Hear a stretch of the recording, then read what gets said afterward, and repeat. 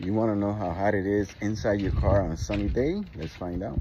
So I'm going to use this field piece thermometer. We're going to put it inside the car and see how hot it gets. It is. We're going to put it right there in the shade.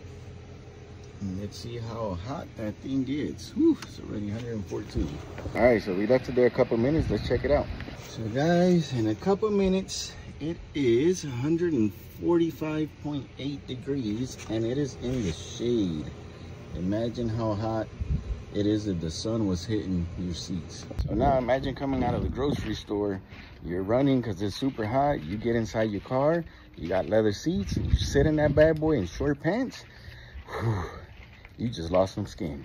Remember, if you're taking your furry friends with you somewhere and then along the way you decide you want to stop and grab some lunch or dinner or whatever and you're going to stay inside the store, please go home, drop your pet off, and then go back to the store, because at those temperatures, no animal is going to survive. It is way too hot.